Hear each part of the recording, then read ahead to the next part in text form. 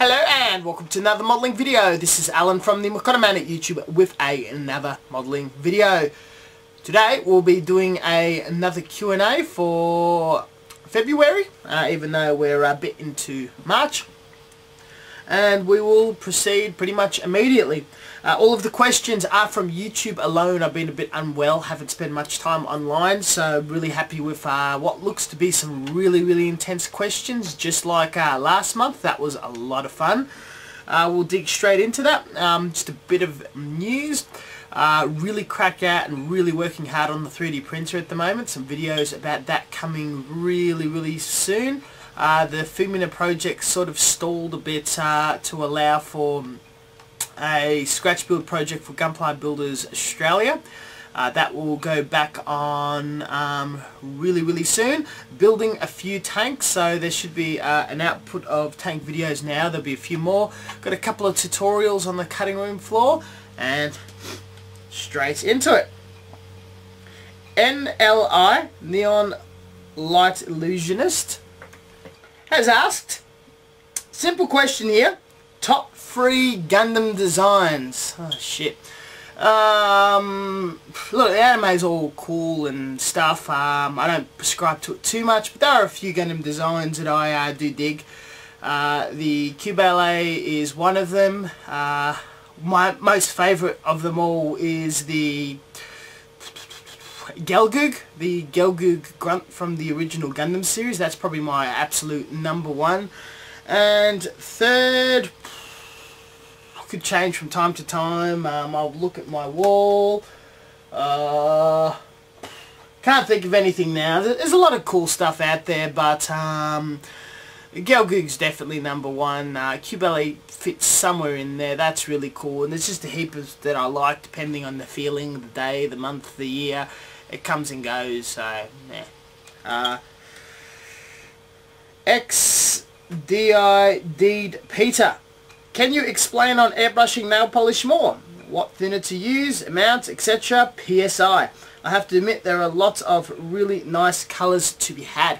The last couple of honing your airbrush skills video, I've been experimenting, playing with them, sort of getting familiar with them. Just your base normal colours, no metallics. They almost work exactly like lacquers. They're pretty cool. They're sometimes cheaper, sometimes the same price. So all you have to do is use lacquer or general purpose thinner. Mix it the usual amount, 1 for 1. Low PSI from my personal point of view, 11 to 15 PSI. Dust on, works absolutely beautifully. There are so many brands, and every season there's different colours, and other colours become obsolete and never appear again, and there's just so many shops and brands, and I mostly focus on the budget stuff. From my opinion of getting my hands on some expensive stuff, the only difference between the two is the labelling, the brand, the marketing, the sex appeal of the more expensive one, you know, because if Kim Kardashian's wearing them, everyone has to wear them. They charge top dollar. If it's sold in the Kmart or something, you know, it's a little more budget. Looks good, almost all looks the same, but yeah, not much difference there. So have a look at the budget, especially end of season stuff, where they're in the big bargain bin for 50 cents to $1, you know, you're definitely winning there. You have to be careful, a lot are quite translucent, so you can mix it, you spray it, and you hate the design, so you have to really think about the undercolor if you're definitely using it. And then you've got your metallics. The metallic pigments are normally quite larger than in normal paint, so they require a little more thinner, they require a little more PSI. You have to adjust to find out.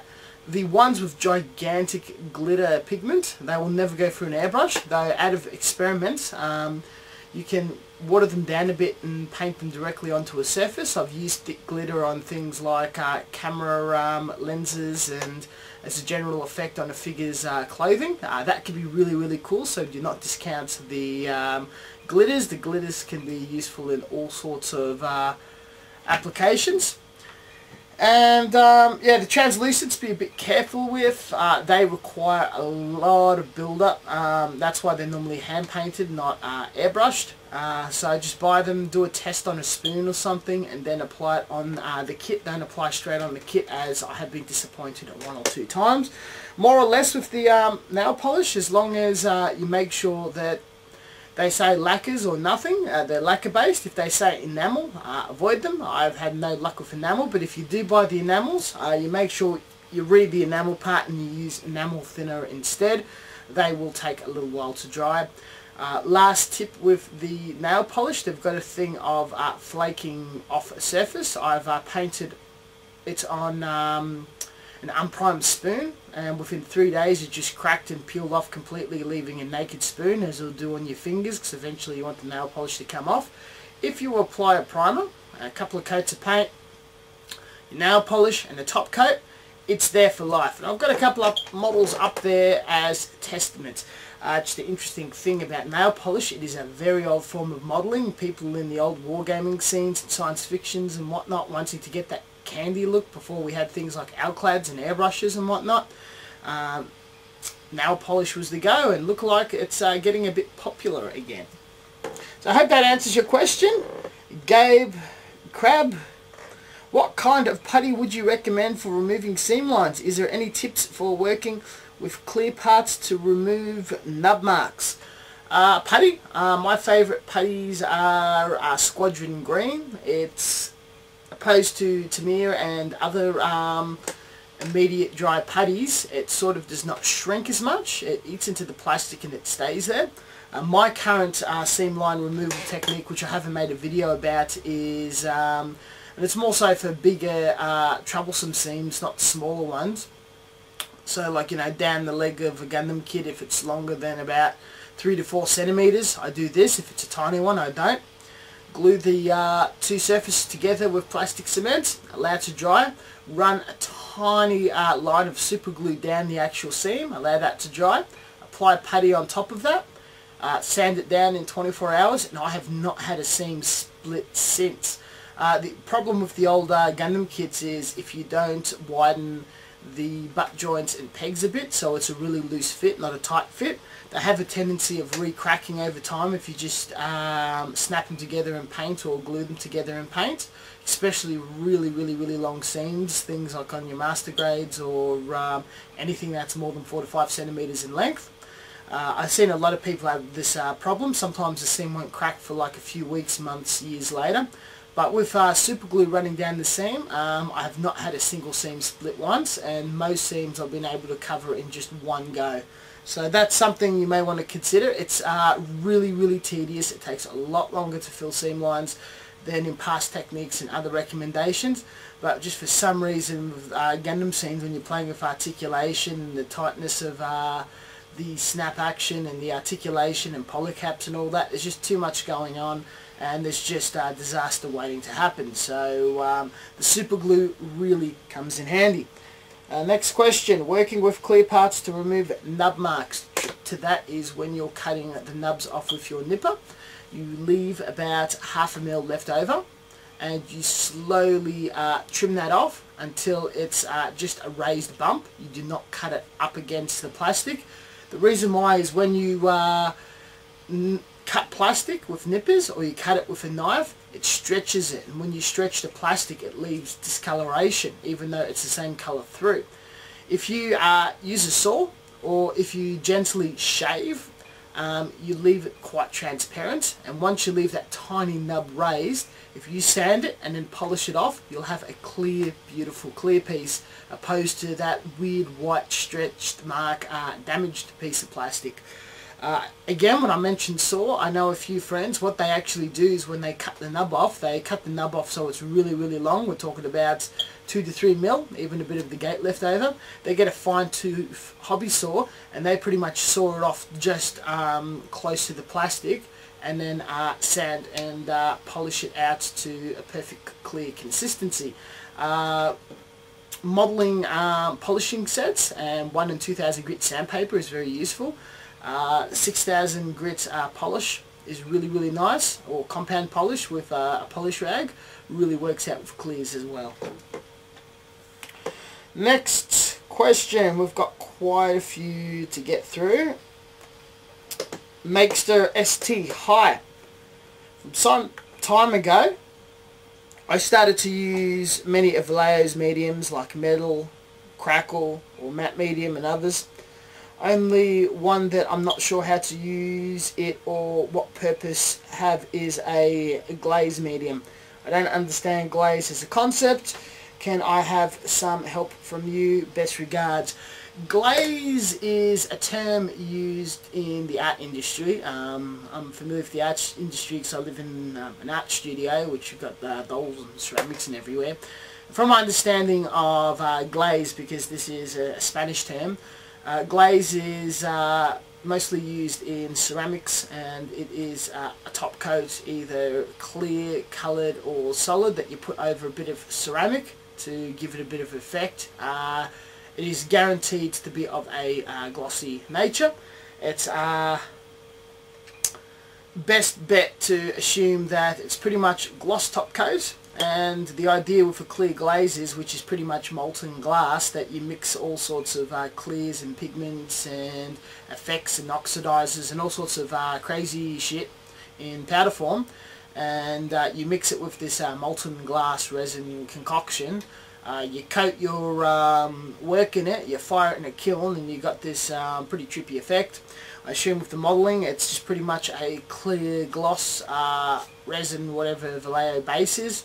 The idea is, if you got any pigment, such as, you know, the MIG pigment stuff or metallic pigment or pearlescent pigment, this is the medium that you mix your pigment or other crazy stuff together, or glitter or something, as a binder and apply to your model.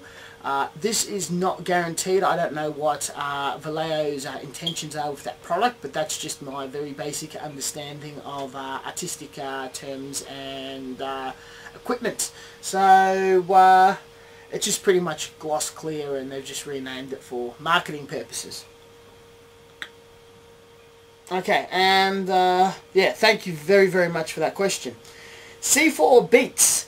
What is the best way to weather your model kits, i.e. paint chipping, blah blah? As you all know, there are many methods of weathering a kit. Panel washes, sludge washing, paint effects, gradients, pre and post shading, hand painting, streaks, pigments, reverse wash, sanding paints to an underpaint, just painting chips. Tons and tons of methods, and the problem when people are learning modelling and they learn their first weathering method, they'll only do that method and they'll do it to the extreme, or one or two methods. The idea of weathering, and I've learnt the most effective way, is to get as many techniques together as possible and layer each one on your model in a strategic manner that makes sense to you and how that weathering will occur. So let's say you want to go for something really junked. You'll probably do the paint chipping effect, so you'll have paint chips all over from salt weathering or whatever, and then you'll panel wash it, and then you'll put some pigment on it, and you'll do a little dry brushing, you'll do a little panel lining, you'll do a little highlighting. You might apply a decal, so you might dust on a tiny amount of paint filtering to make the decal look like it's disappearing. The more different paint and product weathering techniques you can get and apply it one after the other as layers on top of your model, the more interesting weathering and intense your model will look. I've seen it in Fine Scale Modeler magazine and some other tutorials on weathering tanks, 35th scale tanks, like your big Mings and all that, and dioramas. And when they do like those crazy World War I rust, mud splattered, just absolutely filthy pieces of machines, they do it in many different layers of different weathering, and they're using an airbrush and they're dusting on tiny bits of paint to shadow areas, and they're putting inks and washes and pastels and pigments, and they put just many different layers of weathering that make sense to them. This may feel a bit overwhelming, but not really if you think strategically. So things that you need to do on a gloss surface: you apply decals, you apply a gloss finish, you do your gloss based weathering, and that's pretty much your decals and your ink washes. Once that's done and you put your clear coat on, your clear matte on, then you do all your matte based weathering, which is your dry brushing, your pigments, your dry brushing, all of that, because it sticks to a matte surface better. And as you apply one technique over the other on top of each other, it just starts coming to life. But you have to go subtle and not too hard, because it all blends together and just tells a really, really interesting story. What I recommend is find a place that sells like a ton of surplus fine scale modeler magazines, or go to your newsagents and have a flip through it every month, and when they do a big dirty tank special, buy that and just have a look at how they weather a large 35th scale tank with all the different levels of weathering. Now they may go to the extreme and do it extremely dirty, but if you dial it back and just do it really, really light, as what a Gundam would look like, it would make sense. Because if we're thinking about mud and paint chipping, and I remember what Master Kawaguchi said in Sydney, Australia, he said you really need to think about how you weather your Gundams. If it's flying in space, it's going to get paint chips on its shoulder, on its head, on the top of its feet. It's going to get a tiny build-up of dirt and crap at the very bottom of its feet. It won't make sense if there's a 15-metre wave of mud just suddenly hitting the side of its leg. If it's on the earth, it's going to have different type of weathering. It's going to have a lot of building debris and muck and whatnot the first couple of centimetres up its feet, because up past its feet is probably a one-story building. People are a little smaller, so it's going to be kicking buildings, debris, cars. It's going to get really wrecked around the feet. As it goes higher and higher, it's going to have less wear and tear around joints and where metal's touching. You might have a bit of chipping on its hands where it's doing a lot of fighting. On its shield, it's going to get a lot of chips and whatnot. On its probably shoulders and whatnot, where it might get hit from the top of a melee weapon.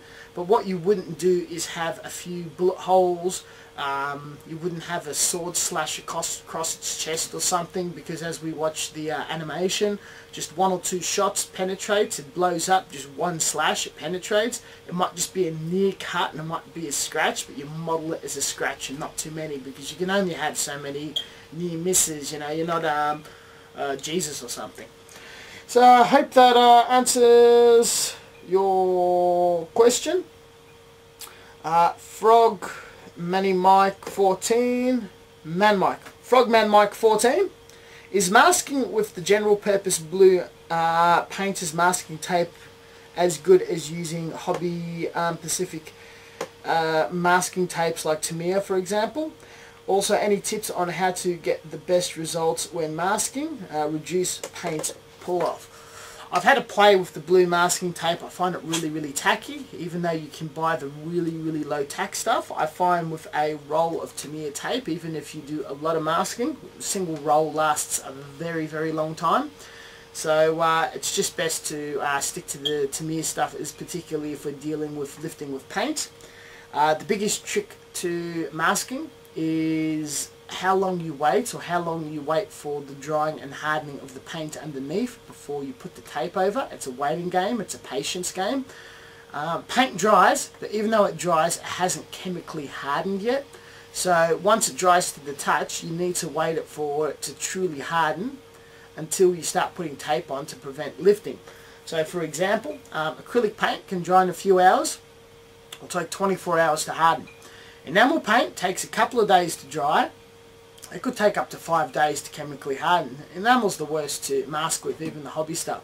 Lacquers can literally dry in a couple of hours. Again, the same with acrylic, because it's similar. It takes 24 hours to harden.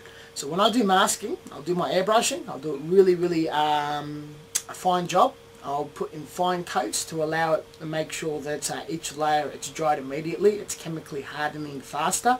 But then I put a gloss clear on top. Because a gloss clear is shiny, it's non-porous, tape sits on it, but tape will remove without taking bits of it.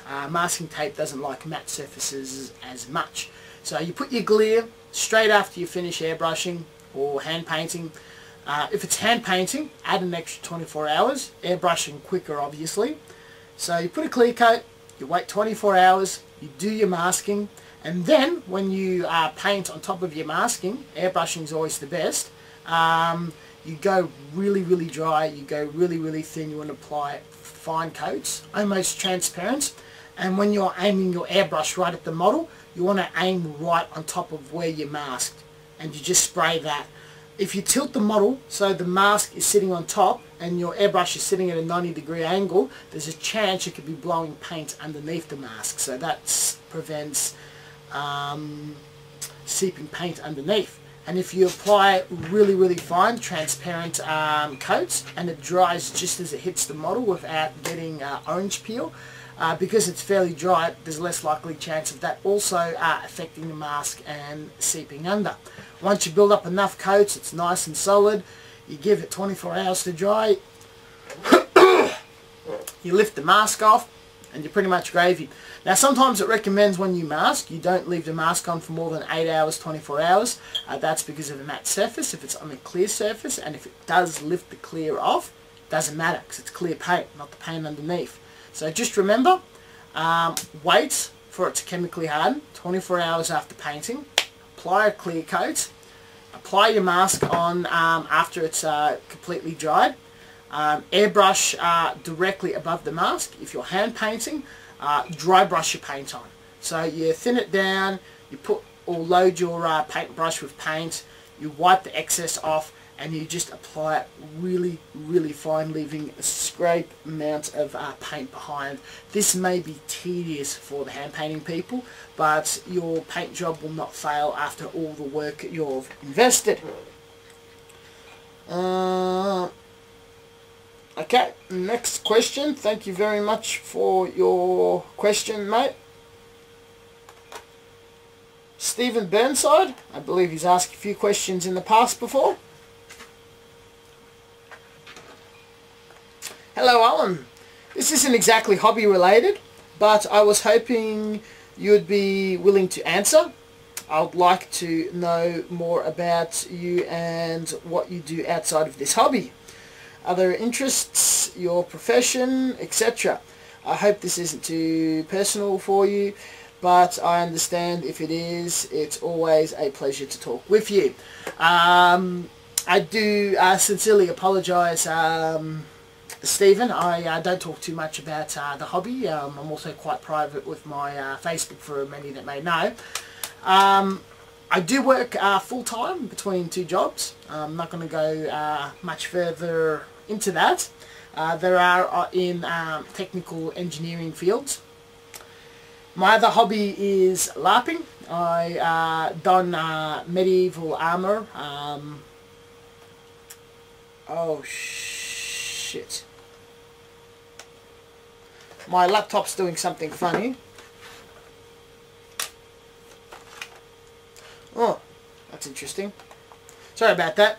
My second hobby is medieval fantasy LARPing. I've done very heavy medieval armor, chainmail or plate armor, using latex swords, or sometimes we train with other items like bamboo, whatever.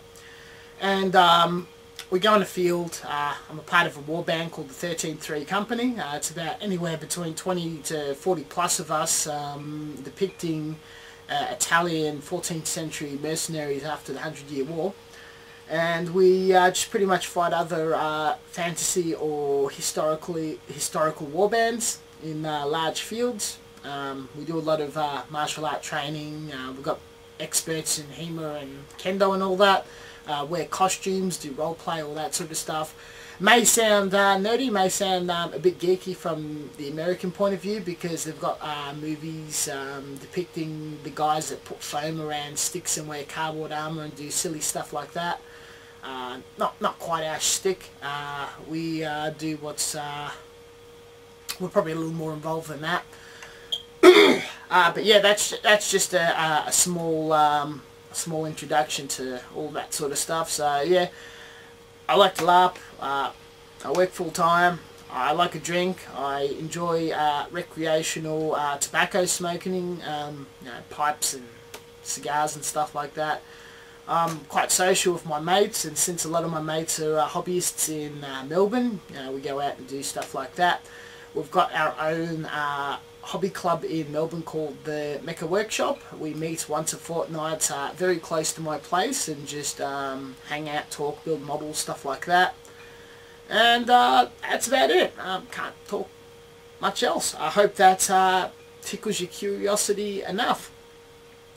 But yeah, don't feel bad that you've asked a personal question, because you don't know unless you don't ask.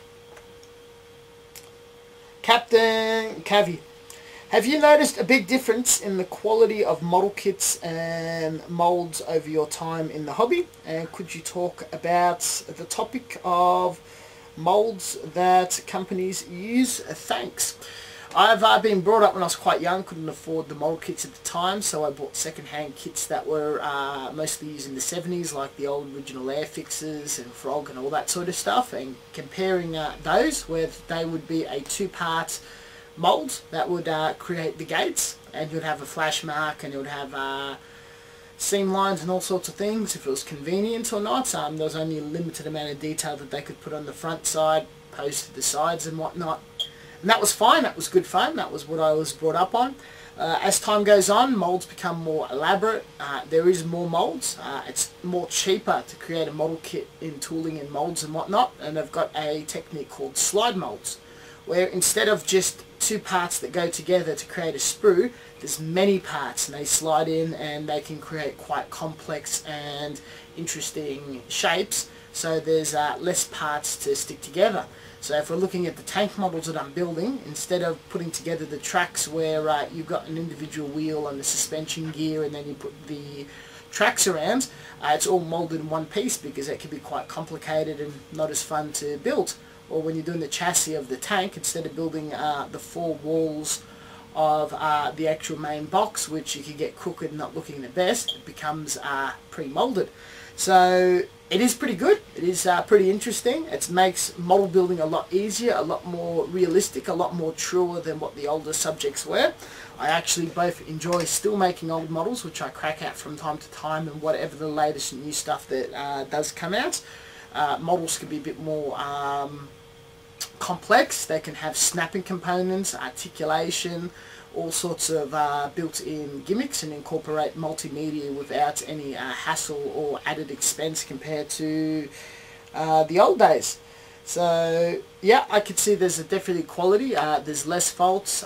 Seam lines are more hidden strategically, so you don't have to fill them. Parts are more three-dimensional due to sliding molds. They're of a higher quality, they're more cleaned up, more polished, more accurate. Though with all that, with more technique, tools, investments, development in the industry, the prices of course go up. Though interestingly, with a lot of the 70-second stuff, where they make a very fancy S model kit, instead of charging you 20 to 40 bucks for one kit, for an extra $1 or something, they throw in two kits, and you get two kits for between $20 to $40. So that's a nice little offset as well. But yeah, that's roughly my opinion. On the more Gundam front type of things, there was a big jump from your stuff from the 70s to the 90s, from the 90s to the 2000s. And then nothing really big happened until you had the introduction of ABS and your real great stuff, where stuff is really tiny and multicolored and snaps together and whatnot. I think a lot of innovation in modelling is coming out of China at the moment. China is really waving the banner and leading a way for where some of the world's best models are being produced, both Hong Kong and the mainland. I feel Tamiya is slipping a bit. Bandai is feeling a bit stagnant. Even though they've got a lot of different lines and whatnot. I really enjoy all the engineering that goes into their high-grade lines. I've always been a big fan of the HGUC and the new high-grade stuff. The Iron Blood Orphan stuff is pretty amazing, as well as the last two lines. Though it's pretty much almost the same, and I could see that they're not exactly catering or marketing to me. They're doing it to people that are being introduced new to the hobby, someone that could pick it up and build it as a weekend warrior project or as a toy collector, and that's completely cool and understanding, and that's why I'm not willing to complain. That's why I'm happy to go in the field of aircraft and tanks and whatnot. That answers the question. That's general my thoughts, and I think it's very interesting, and I can't wait to see where the hobby is going to end up in the next 5 years. We've got Grant Joshton. Hi Alan. I'll expand this a bit. Any chance that you could go through your process for using the ultrasonic cleaner for your airbrush? What do you put in it? IG, straight water or something else? How far do you break down your airbrush? How often do you use the ultrasonic cleaner? I only spray acrylic paint. I have a ultrasonic cleaner for a while and only use it once with poor results. Keep up the good work. I do talk about a lot about it in my earlier honing my airbrush skills videos, and I should retouch on that because I've sort of been a bit quiet on the maintenance front and more on the painting front. What I normally do is about once a month or once every 2 months, I'll pull down my airbrush to as many small components as possible, excluding the needle, which sits outside. So that's the nozzle off, the main body, the trigger, the air solenoid, the back, and all the parts in the back that revolves in pulling the needle backwards and forwards. It's put into a small Chinese food container and filled with lacquer thinner and placed in the ultrasonic cleaner with water. I'm afraid that thinner or other chemicals may corrode or damage my ultrasonic cleaner, to the reason why it's in a different cleaner. I let it soak for a while. I turn the ultrasonic cleaner on up the time, so it probably runs up to 20 minutes in the ultrasonic cleaner, and it may soak for a few hours. Wipe off all of the murky, disgusting paint and lubricate the internals, put it together. I recommend watching the Honing Your Airbrush Skills video Back to Basics. It's somewhere between number 10 and number 11. That will give you a bit more detail. As you're an acrylic painter only, you could probably use something a lot less harsh than lacquer thinner. So same thing, ultrasonic cleaner, little Chinese food container, fill the ultrasonic cleaner with water, your Chinese food container with Windex, just your normal window cleaner. Let your airbrush soak in it for a few hours. Will not do any damage to the washers or anything whatsoever, in as many small parts as humanly possible. Let it ultrasonic clean for as long as possible, and because you probably haven't done it for a long time, or if ever, pull it out, swab the internals with Q-tips, let it soak and clean up again, probably in a second round of fresh Windex. This is the first time because your airbrush is probably extra manky. And then after that, probably once, depending on how many models you build, after every major model, or once a month if you're doing a lot of painting, strip it down and give it a clean. The first few times may take a long time, may be tedious, but every time you do it you'll get quicker and quicker and quicker. Consider having a second airbrush, so one can be in service and one can be in cleanup mode. If you have any further questions, get in contact me via PM or the comment section, and we'll assist you further. Thank you very much for your support.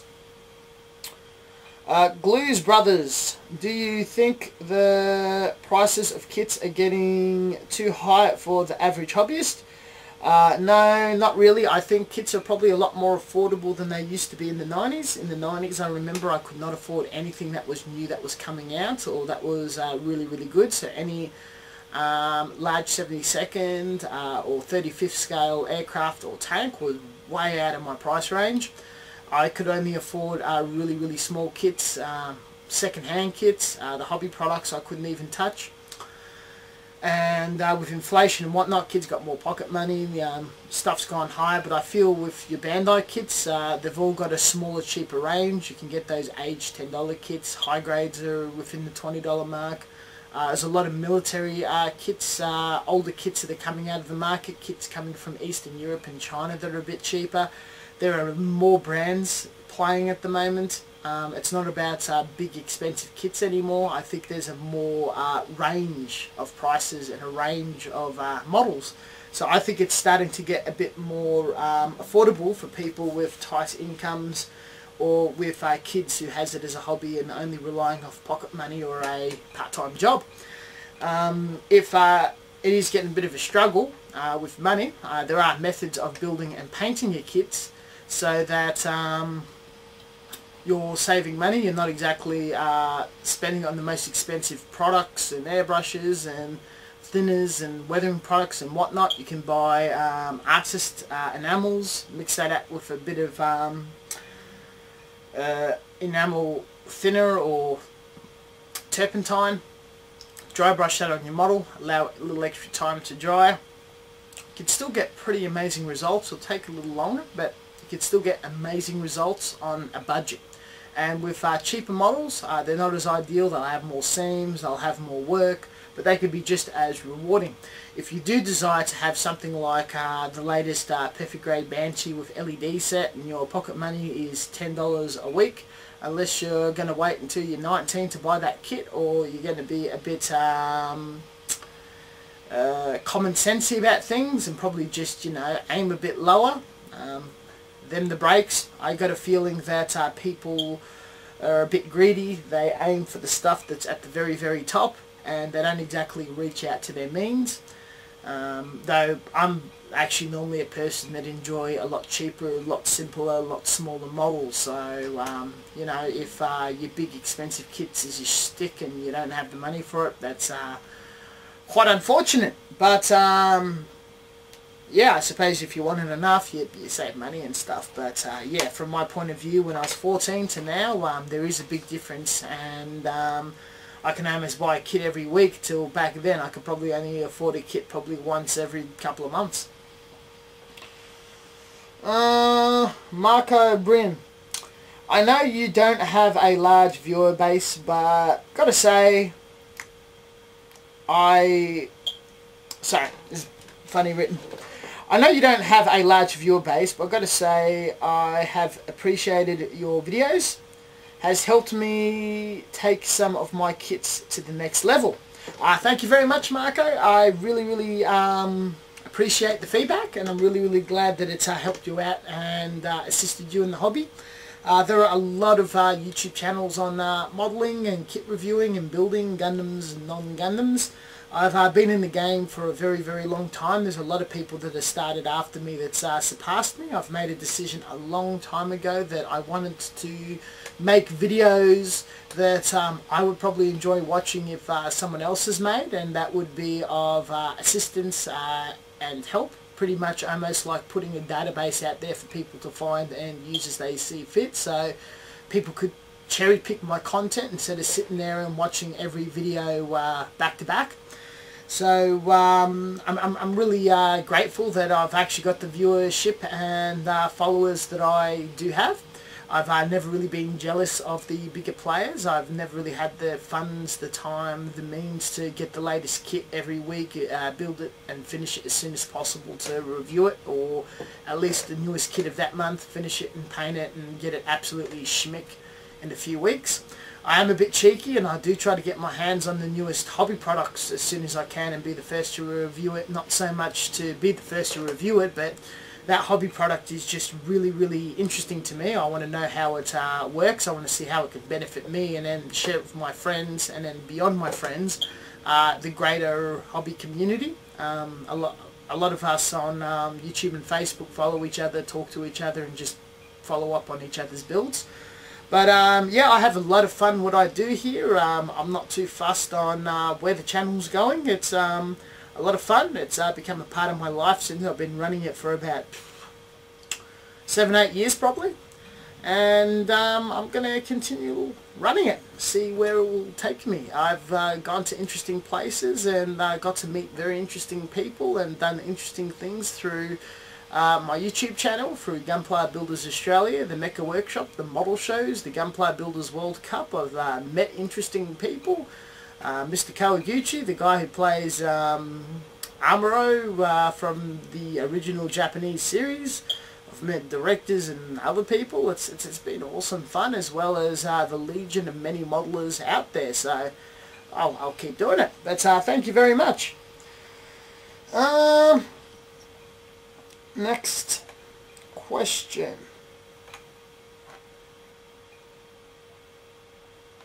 Timber Swiss 3. 2 questions. First, how are you doing? Thank you very much. I am doing very well. Unfortunately, my dog's sick and I haven't been at work. But besides that, looking after him, and yeah, pretty smashing. He is getting better, so that's excellent. Hope everything is well. Thank you for making these videos and helping out the community. Thank you very much for your feedback.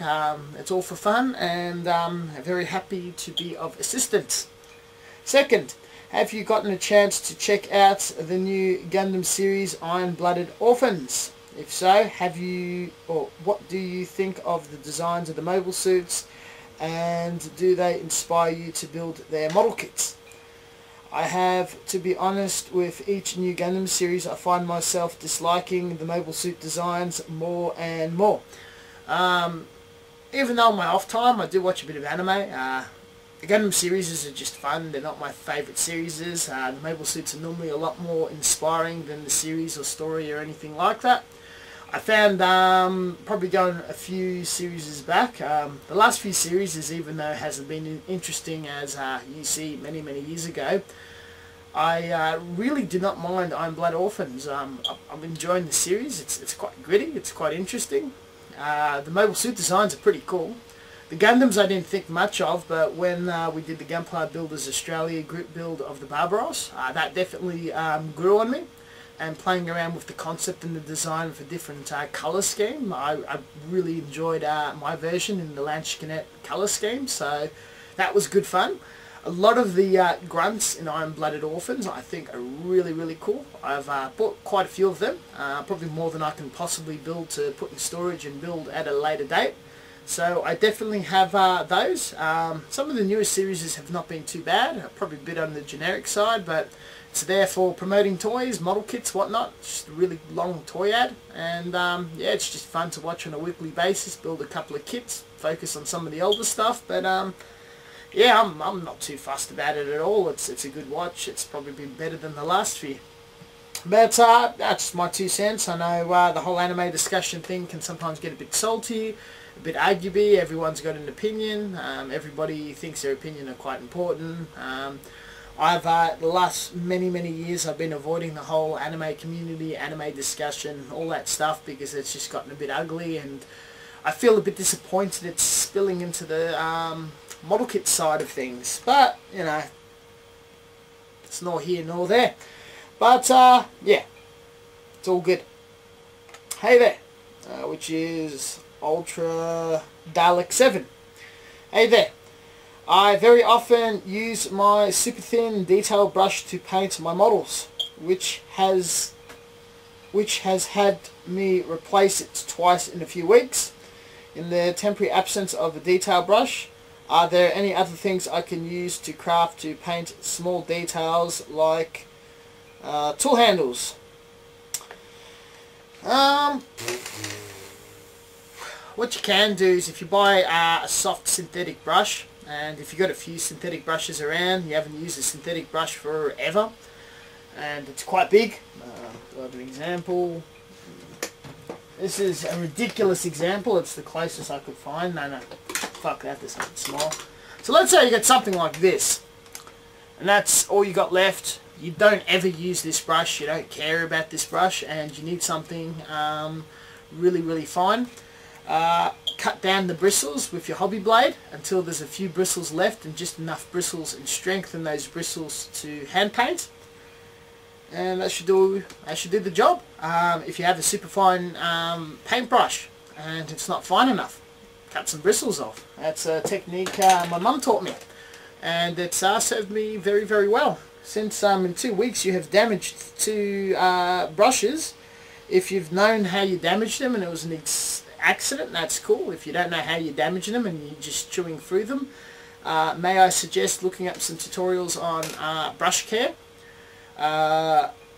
If you have a jar of very strong thinner like lacquer thinner, and if you're using good brushes, I recommend the Delta synthetic brushes. They're very cheap. The super fine brush is like $2. If you leave paint in it and it stiffens and it gets all funny and stuff, soaking that in lacquer thinner for a little while, cleaning it down, and then soaking it in brush conditioner or just your normal hair conditioner, straightening it out and then not touching them for a week or 2, could bring back a fine paintbrush to some sort of life, if not complete life, and bring back the tip. I know a lot of people, to bring the tip on their brush, they like to lick their brushes. For people that use solvent-based paints, that's utterly disgusting and toxic. For acrylic people, whatever, it does bring a beautiful tip, but what I like to do is wash my hands, lick my fingers, and bring a tip like that. Sometimes what's really disgusting, and I definitely do it off camera, if I've got solvents and crap on my brush and I need a fine tip, I've got a small container, I spit it a few times, lubricate my fingers in the saliva and bring a tip back to my brush. I don't know what's in human saliva, but for some reason that's really, really good at massaging a shaggy brush into a brush with a tip again. It's very, very strange. A human mouth does an even better job, but yeah, I'm not licking a brush. That's nasty. Don't lick your brushes, even if using Vallejo. I mean, the Vallejo people are weird. I've heard rumours that when they were demonstrating Vallejo in the European model show, one of the crazy bastards opened the bottle and drank a bit of it to prove how non-toxic it is. Don't trust people that drink their own brand of paint, please. But I'm not the biggest fan of Vallejo. That was really, really, really off topic.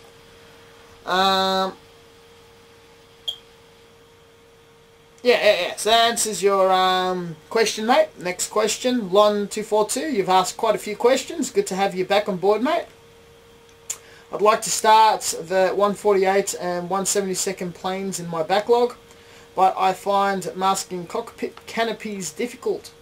Any tips on how to suck less when cutting such small strips of masking tape? Also, is there any surface prep or priming necessary for them? I imagine such fine lines of paint on clear would be very, very easy to scratch off. Any tips would be greatly appreciated.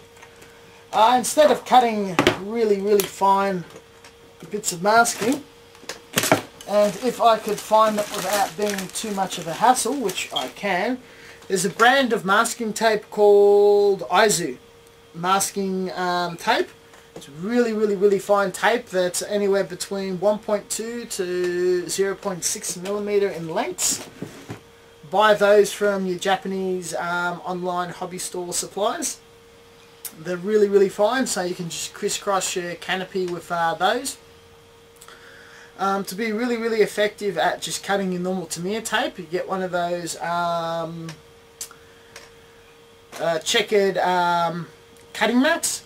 Lay your tape on the actual mat, get a ruler, get a knife, and just cut it down the length of the ruler. And that should get you really, really fine strips. You lay it on the canopy. Prepping the canopy, I've actually got a very, very interesting technique that I tried 1 or 2 times, and it's served me quite well, even though it's still a bit sloppy, but that was from a model that was 5, 6, 7 years ago.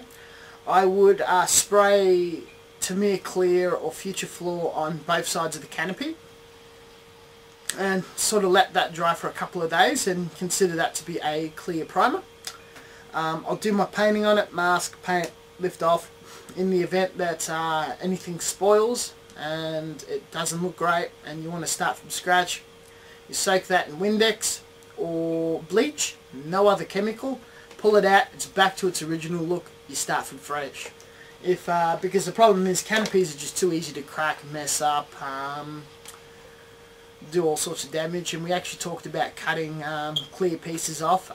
Clear Gundam pieces are pretty cool, they're quite flexible, they're quite nice. The problem with military plain canopies are they're very brittle. When you cut them with your nippers, they have a tendency of cracking or splitting or damaging the whole canopy. When you're removing the canopy from the nubs, you can either use ultra-fine nippers like your God Hands or your super-fine Tamiyas or those quite expensive nippers, or you can saw your canopy directly off the runners and then just polish the nubs off, and that would prevent the cracking or splitting or chipping or whatever it does. I hope that answers your question. Good luck with canopies. I find them a pain. I don't really do that many aircraft kits, mostly because of them. That and tanks are just more fun from my standing points. And I wish you luck with that. Also, when you're done painting, you lift the masks, put a few more coats of clear, and that makes it a lot harder for that paint to scratch off because it's being protected by clear paints. Last question, and we're still filming, so that's good.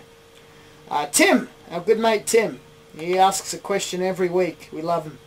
Hi Alan, back again with a question. Sort of hobby related, I guess. I've been an active member of a site for Gunpla, sponsored by an online seller, which you aren't a fan of. Yes, quite. This site is overflooded with nowadays with freeloaders ever since they presentator handed me down. Oi, you alright, mate? My cat was falling off the chair. He's very old, so sorry about that. Presentator handed me down. Can't express my contempt enough about those freeloaders, and slowly I'm getting how you came to dislike the show.